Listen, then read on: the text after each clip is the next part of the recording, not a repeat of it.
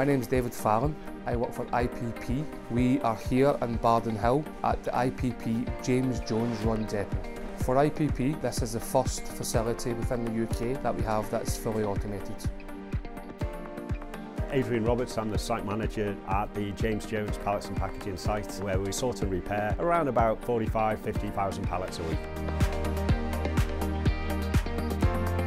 I originally started with the group back in 2017 for pooling partners, part of the IPP group. I basically looked at the operation and said, this is not how it should be, we need to automate it more. We have about 45,000 to 50,000 pallets coming into sites every week. A large proportion of them coming in on walkers transport. I wanted to make the process a lot easier to actually repair more pallets. They are delivered to site, offloaded, they're then put onto the sorting line. We sort around about 700 pallets an hour through the sorting line. Pallets that require repair go through the process, stripping off the bad timber, putting on new timber, right through into an automatic press, corner cutter, spray booth, and then stacked up ready to go back onto a trailer outside to the customer.